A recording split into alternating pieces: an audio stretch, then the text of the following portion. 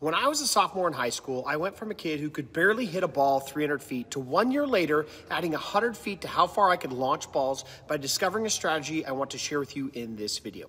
A strategy I've also used on my oldest son, who can absolutely launch balls out of the yard as a 16-year-old sophomore, along with my daughter, who's been regularly hitting home runs since the age of 12, even though she's always been the smallest or second smallest kid on the team.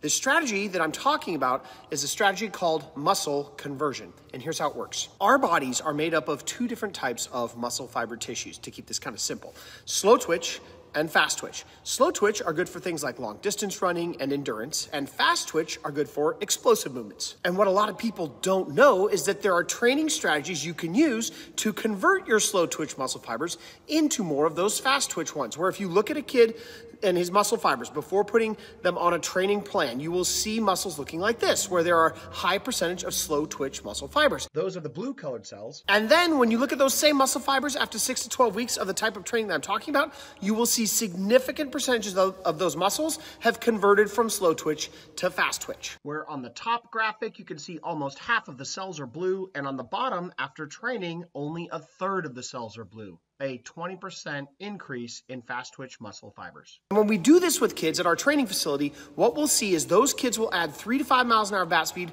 over 6 to 12 weeks simply by training in a way that converts their slow twitch fibers to fast twitch ones. But then here's the deal.